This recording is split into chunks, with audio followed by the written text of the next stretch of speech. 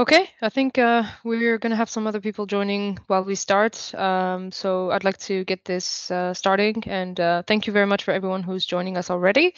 Hello, everybody. Thank you very much for joining us on this webinar for software engineering for Japan market. Today's speaker will be myself. My name is Elalia. I am a specialist recruiter for IT infrastructure engineering in Tokyo for the past 9 years.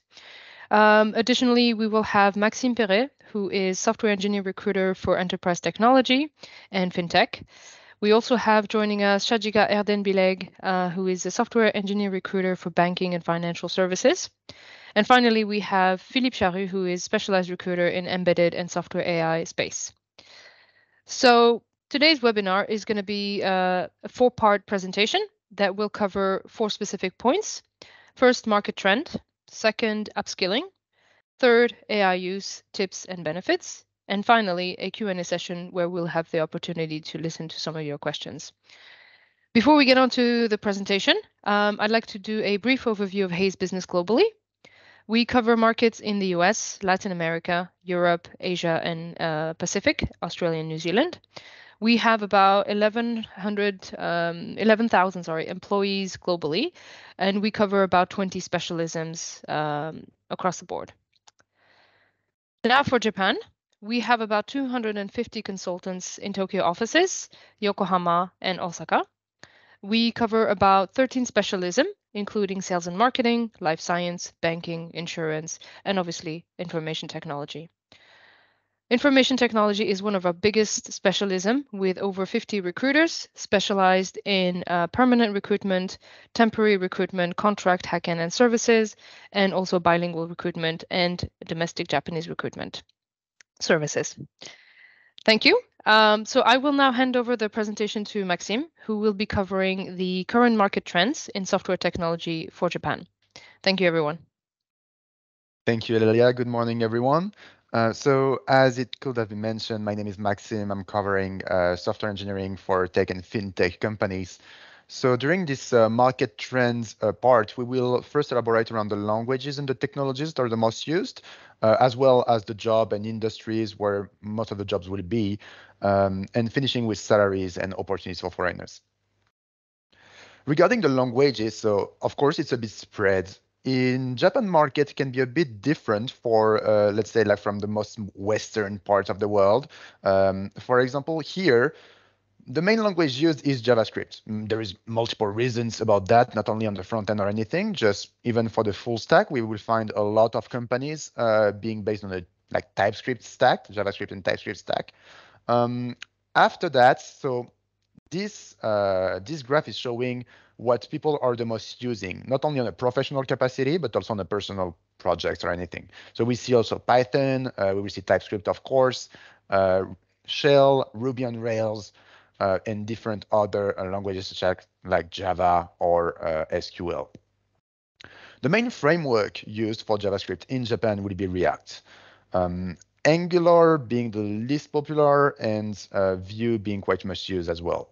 We see appearing these days a bit more Svelte, but it remains quite a minimal use. For Ruby on Rails, for all the web companies in Japan, it is one of the preferred language. It will be definitely a lot of opportunities for people using this language for server side or for web development. We will also find some Django framework for Python, in addition of Laravel for PHP, but compared to the rest of the world, Japan doesn't use that much PHP. Like companies here are not using it that much. We will find more companies using like Java or .NET.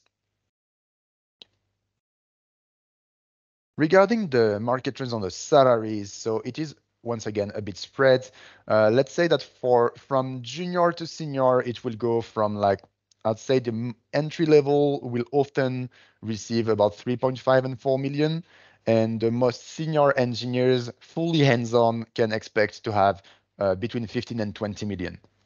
For the senior engineers, it is a bit more spread just because it will depend a lot on the type of industry. It will depend a lot on the type of language you're using and, of course, your specialization.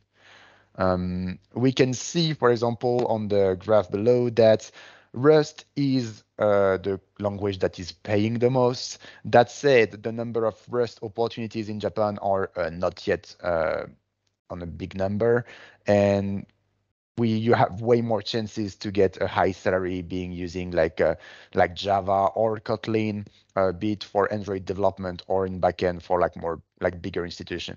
We often observe that in banking or very big financial companies, the salary range might be a bit higher than in like web companies, just because the type of system they use is a bit more specific and the talent might be a bit more rare.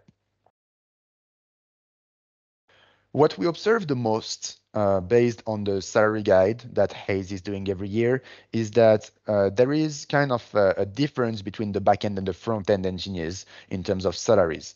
Front-end tend to pay from 3 to 12 million, whereas backend will be paying from 3 to 14 million. Once again, all these ranges are an average, and we will always find differences based on the language level, based on the company, the industry, and the programming language you're using. That said, definitely once you reach a senior engineer level in Japan, you will more often be proposed some tech lead or engineer manager position that will tend to pay a bit more than just a senior engineer for a long time, as it can be done in European or American countries. A full stack engineer is what is the most, let's say, required in Japan at the moment. Just many companies call a full stack just a backend engineer that can do a bit of front end, that just don't use much specialized front end engineers. That said, we can also see a lot of senior backend, pure senior backend, and pure senior front end roles arriving. This arrive a bit more on the seniority. Regarding more AI side and robotics, we can see like computer vision engineers being a bit higher pay when they are on the entry level, but like a computer vision would kind of stop around 12 million once you reach a certain level of seniority. Robotics would be on the same level of pay, embedded a bit lower, and AI can tend to pay a bit higher, especially these days where we can begin to see appearing a lot of like prompt engineers or different new jobs being created by the different AI tools that will be a bit more detailed in the following of the presentation. I will now give the hand to Shashka that will speak a bit more about upskilling in Japan. Thank you, Maxime. I'm a specialized consultant on software engineering roles in financial institutions such as banks and insurance. As you all know, the field of software engineering is very dynamic and constantly transitioning. So upskilling helps you to stay updated with the latest technologies, tools, and programming languages. It also not only ensures your skills to remain relevant and in demand in the job market, it also helps you to position yourself for promotions and salary increase. In order to remain in step with the rapid changes, you as a software engineer need to prioritize and have strategic approach in continuous development and learning. In the next slide, you will see the result of survey that you took when you registered for this webinar. So the results, you can also take the notes and from here, how most of you develop your skills as a software engineer. You can see also it shows us that most of you use online and university classes, and 50% of you already started using GPT chat in search for knowledge, and more than 25% are using Stack Overflow. Also, in the next slide, I will present insights on the tools and certifications for upskilling. So, depending on your career goal and work preference, you can choose programming language or tool or certificates to pursue for your professional growth in software development. For example, like many, if software engineers that wants to has a passion to work in cutting edge technologies, it would be good to follow the trend and develop or obtain a certification for machine learning, AI, cloud-based solutions such as AWS, Azure, Google Cloud. Also getting popular nowadays, DevOps tools such as Kubernetes, Jenkins, and Git is highly desired for automation. JavaScript, as Maxim explained, the framework like React, Angular, or Vue.jp is good to also to catch up, and cybersecurity, mobile development, and data engineering are the most recent skills that needs to be trending skills. Also, in case you are eager to increase your salary, I recommend you to download and check our recently published Hey Salary Guide for 2023 from our website. Also, Maxim explained about it on his presentation. But lastly, if you are interested in becoming a software architect or technical lead, not want to be much anymore on hands-on coder, it will require you to develop both technical architectural skills and soft skills. From technical point of view, system design patterns, architectural styles such as microservices, or event-driven architecture, technical PM skills, cloud and security architecture, domain-driven design, to be proficient in CI/CD, like continuous integration and continuous deployment practice with tools like Jenkins, GitLab, Azure, etc. So in regard to the soft skills, it's equally important to develop strong leadership, effective communication, and mentoring capabilities to be successful architect, technical leader, or even an engineering manager. So thank you. And next, Philippe will present you for AI tips and benefits. Right. Hello, everyone. Thank you, Shachka. Thank you all for joining again, and thank you for listening to us today. So, as they both mentioned, Maxim and Shachka, upskilling and the type of stacks and experience and tools that you're using will be important. So, first of all, we will go through the result of the survey that you guys took, kind of trying to think about how AI can help you in your career, and then how it can be helpful for you in terms of job hunting. So let's go to the next and see. All right, so good data here from you. Thank you all for answering almost all the questions every time that we ask you. It's very good to have your cooperation. So we had 25% of you that are using AI tools every day at their job, which is quite on the low side. I expected a higher number personally, but a good sign is that at least half of you using it at a few times per week for job tasks. So I understand that like you cannot use it for all your tasks, but it's good that you're using it sometimes. And then ChatGPT is the big king in terms of tool. 80% of you using that tool, especially when you are using any AI tool. And then 30% of you never used any AI tool at work. So maybe it's because your company or your corporation has decided to ban it or to not encourage you to use it, or maybe it's just that you never had the time or the curiosity so far. So let's see. I'm hopefully, whether you are in the group that use it every day or never, you will find some interesting information in the next slides. So first of all, how can you use AI for your career? So for the ones of you who are using it every day, I'm sure you can already identify how it can help you in order to either upskill or in order to just make your job easier or faster.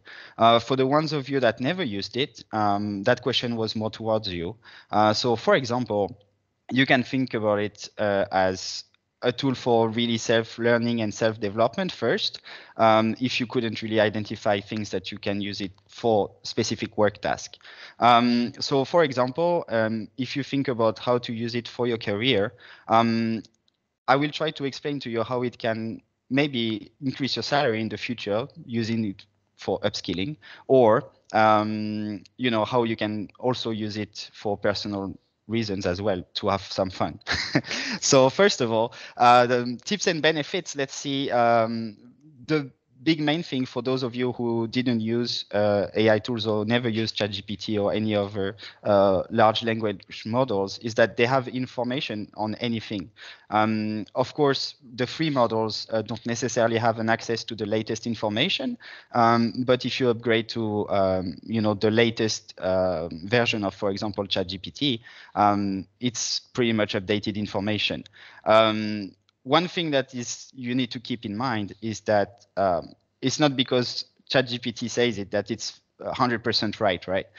It's using data that was on the internet for the past years, and as we all know, there's also some things that are wrong on the internet. So, but you can use it for sure in order to learn some things. For example, in terms of your personal or time-saving thing that maybe not directly related to work is you can easily summarize any book, for example. You don't have the time to read a book. You can easily get a summary of the key teachings of the book, the key content, things like that. And then in order to get better for job hunting specifically, for example, you can prepare for interviews. So let's say, as we saw previously in Maxim's presentation, let's say you want to try to change your industry or get into a new industry, for example, gaming, and you are a backend developer. You can easily ask to have a set of questions tailored for that interview preparation. So, for example, you can write exactly that in ChatGPT as a prompt. So give me 10 questions to prepare for an interview as a backend developer in the gaming industry. And then you could try around. For example, you can ask 20 or 100, and it will give you every time something new. You can also try with adding the country where you want to have it. So, for example, gaming industry in Japan or gaming industry at this specific company. So it can also help you to rewrite your experience.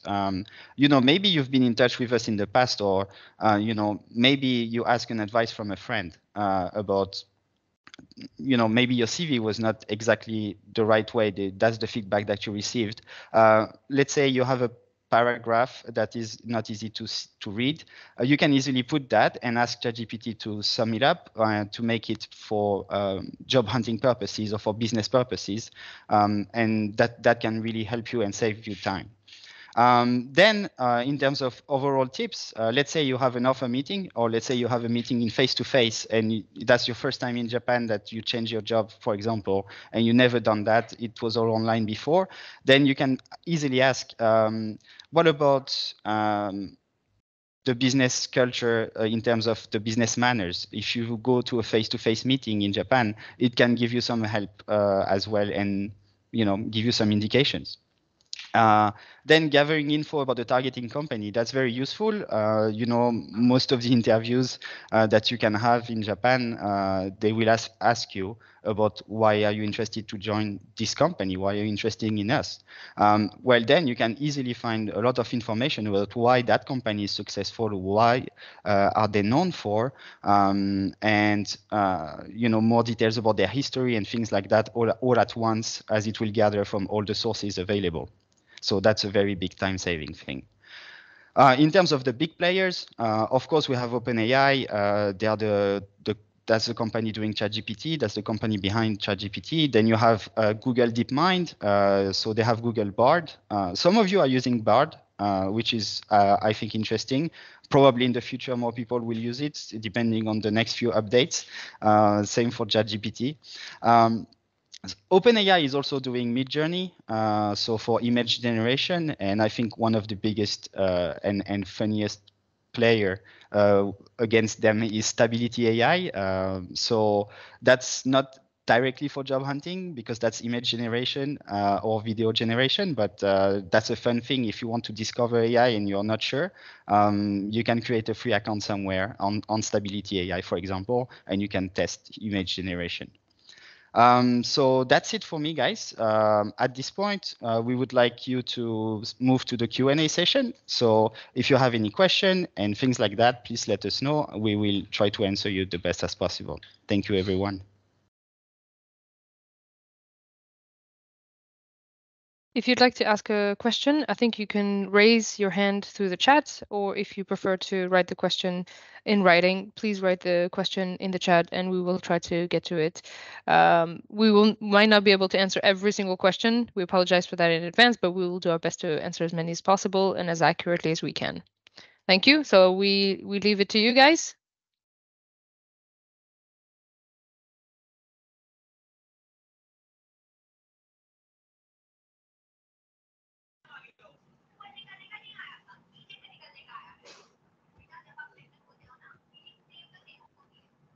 Okay, we have one person who submitted a question through the chat, so I'll read it for everybody. Give me a quick second. Yes. Hi, my name is Nitish Sharma with 19 years of experience. How much salary can I expect with that in Japan? I will leave it to Maxime or Philippe. Could you give me a bit more detail about the kind of specialization you have? Because it can be different based on that. But overall, with 19 years of experience, what will be the most defining factors will be the management experience, language skills, and also the kind of positions you want to have. If it's a full hands-on type of positions, or if it's something a bit more on the management leadership side. Like, let's say, an engineering manager would be expecting, with 19 years of experience, would be expecting something around between 15 and 20 million, I would say. Once again, yeah, project management, cloud technologies. I'm N2 certified and healthcare experience. So with that, I can already tell you, like, it would be depending on the industry you choose. For example, let's say a big healthcare company, like a big life science company, could definitely pay an engineering manager, or let's say a CTO level type of candidate, or just, you know, a project manager. It will be between, let's say, it's a wide range, but between like 12 and 18. Definitely depending on the role. A project manager maybe around 15 million, while engineering manager slash CTO more in the upper side, like more around 18 million. I hope I could answer your question. Thank you, Maxime. Next, we have Amal Shiwanta. A good session. Thank you very much for that. I'm Amal from Sri Lanka. May I know a good CV format to match with Japan industry? Who would like to answer this question? Shatika? Thank you, Amal, for software engineers to format the CV. I know majority likes to separate the project, their projects that they were being involved from the part that the companies they were hired for that project. So my definite advice would be mostly combine that part.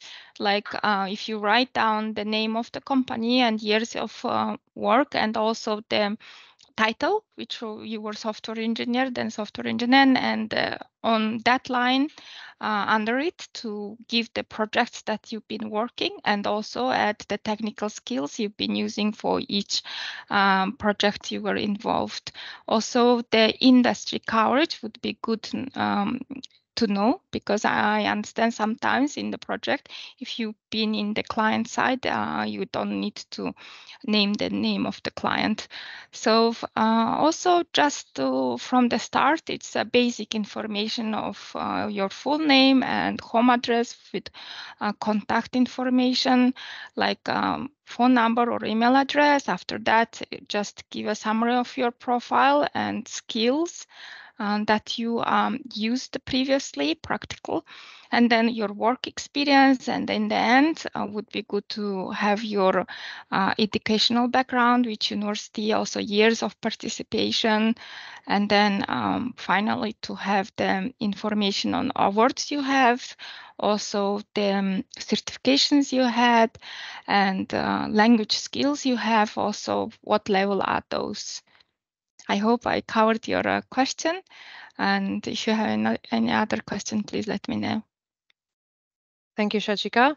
Next, we have a question from Akanksha Dawale. Hi, my name is Akanksha. I have been searching for job through Hayes. I even get a response from Hayes recruiters, but when I try to reply to them or call, I hardly get a response. Please help me with it. So yeah, we apologize if we don't get in time in response with people. We receive thousands and thousands of support requests from all over the world. We get candidates from Europe, US, literally everywhere. So it's very hard to get through to everyone on time and to reply to everyone satisfaction. We do try our best to follow up as much as we can, but please, forgive us for anyone that we might have, got back in time early on. And we will try to get to you, Dawale-san, and see if we can support you. But please understand that we receive thousands of requests every day, and we don't get a chance to go through every single one of them, but we are trying to improve that and get back to everyone as much as we can. Thank you for your understanding. Next is Matthew Doty. I have 4.5 years of experience as a full stack role using Java and TypeScript. I'm fluent in English, but only basic in Japanese. Would this be enough experience for a company to want to sponsor a work visa for? Guys? I'll take this one, and I will answer at the same time the one from Indramani. So regarding, I think it's an interesting question. Thank you for that. So regarding the visa sponsor in Japan, one first element I'd like to mention is that to get a work-sponsored visa, there is minimum requirements that are set by the Japanese government. So it is not about will a company sponsor me or not. It's already you have to fit into some cases. So first off, to get a work-sponsored visa in Japan, you need to have at least a bachelor's degree. Without academic qualifications, even with sometimes 8-9 years of experience, your application can be rejected. We recently had the case with a candidate that had an offer with a company who wanted to sponsor him, and that got rejected because he didn't have academic degree, even he had 5-6 years of experience. So first thing first, you need to have an academic degree. On the second hand, if you don't have an academic degree, at least 10 years of experience. That is a requirement that they set. Sometimes it might be unfair, but overall that is the legal requirements that they have. And even if the company wants to hire you, they might not be able to get the acceptation of your certificate of employment. That said,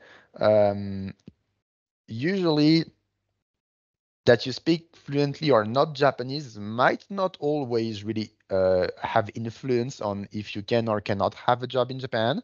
But one thing to keep in mind is that it is way easier to get a sponsor once you're already in Japan and that you are already having an activity here than if you are overseas. Because one thing that it is important to keep in mind is that companies want to hire people quickly, and visa sponsorship can often take up to 2 to 3 months. So let's say that your application might not be prioritized compared to candidates that are already in Japan or already have a valid visa or a working title. So one important thing is to keep in mind all these conditions, the academic degree, the years of experience, and also we could show in the first slides of this meeting that I presented the kind of languages that were the most used in Japan, the kinds of web frameworks and technical skills that were the most used. It is also interesting to maybe try to fit within this programming language and try to learn them if you are not using them. Especially I'm thinking like a lot of French candidates reach out to me. They're using a lot of PHP.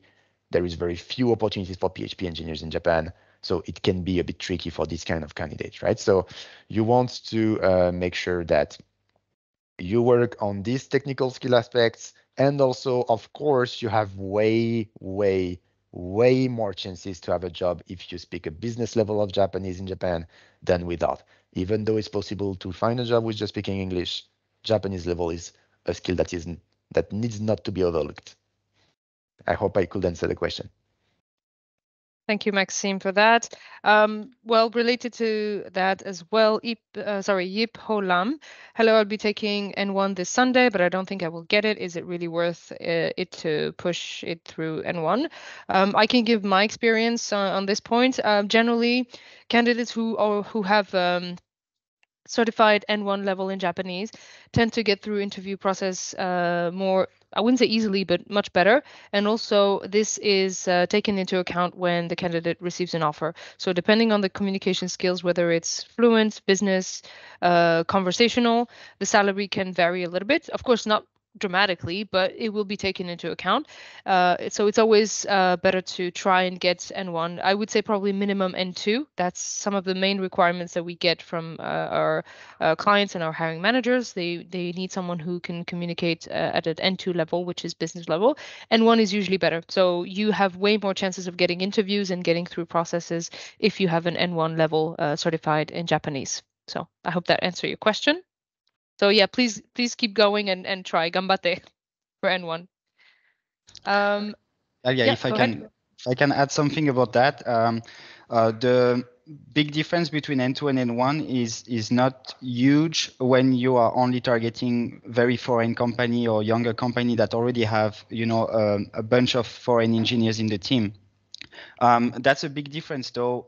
When you reach N1, it means that basically even more domestic companies that are not very used to hire foreigners will not overlook your application and will be willing to talk to you. So it's not a big difference in terms of like the pure skill, I think, to just get the certificate, even though you couldn't practice well, or maybe you self-studied or things like that. But at least the company pool that you can apply for is much wider.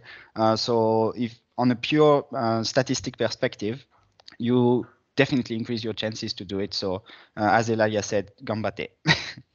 If I can add one last thing as well, I saw multiple candidates in the past failing interview processes because yes, they had JLPT N2, but they never really trained to pass interviews in Japanese. They never really trained their conversational skills overall. It is important to have a JLPT N2, but it is also very important to train your business Japanese orally, like if you can find a conversation buddy or just, train online. There is a lot of tools now that can help you. Definitely a great point, Maxime. Thank you. Next question we have is from Carlos. I'm currently learning Japanese and I am about to take N5 level with a few years of development experience. Aside from learning new tech, should I also aim to learn Japanese in order to land a job there? I would say probably yes, keep going on learning Japanese. That's definitely a plus. It always sets you apart from candidates who don't speak any Japanese. You have more opportunities to get interviews if you are a business level of Japanese. I would say also keep going with your development experience. I don't know the specifics of your personal experience. In some cases, we have companies that are willing to interview candidates even without Japanese, depending on their experience level, their language skills, and of course, if they fit the job that they're looking to hire for. So it depends on the situation. It depends on which job and which company you're applying for. Generally, big companies are open to consider candidates from overseas who don't have Japanese skills if they are very technical and if they match their specific requirements at that time. So it depends, right? I hope I answered that, Carlos. Thank you. Next, we have Singh Jitendra Pratap. Hi, I'm Jitendra. I have worked with Hayes Japan earlier, have 18 years of experience and currently studying to get an executive MBA in English and Australian degree. How can it impact my career growth in Japan? Philippe, Maxime, Shachiga? Want to handle that one? Yeah. Go ahead. Okay. Thank you, Jitendra.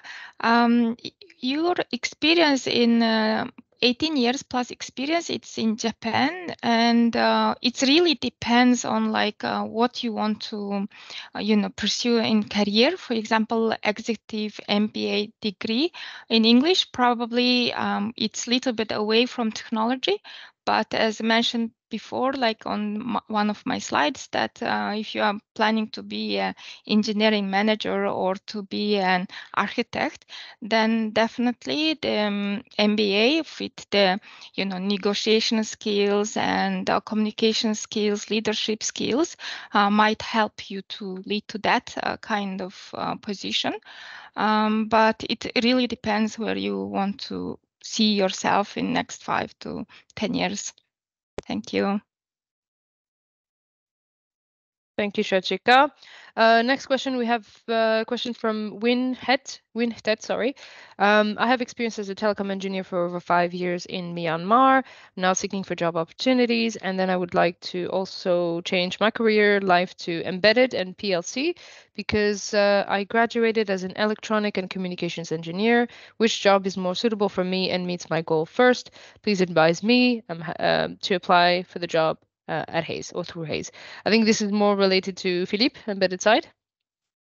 Yep. Thank you so much for the question. So one of the big issue or difficulty with embedded overall is that all the companies develop very unique products, whether you are an embedded for automotive, for telecom, let's say IoT maybe. The main issue is that they will look for candidates with the exact same experience or very, very closely related. It's not for in our area, in telecom, in embedded software, the language, the programming language that you use doesn't really matter. It's the experience of which type of product have you developed with that.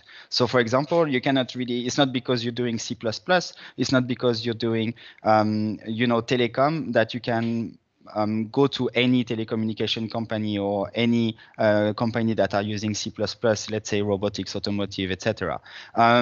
So it's a bit difficult to change careers or industry or type of product when you are in embedded.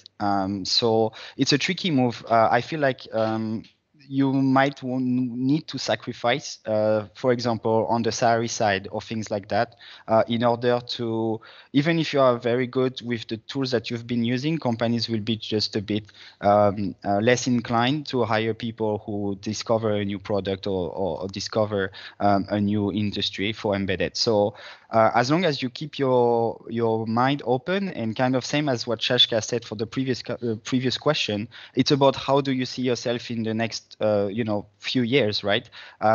So as long as you keep the mind open, I feel like that's the best way. And then also in that mind, keep trying to apply to some companies, of course.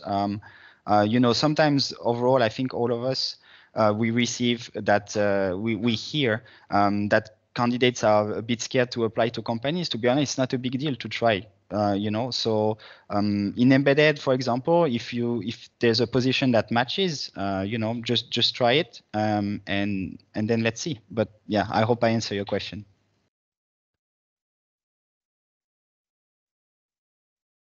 Thank you.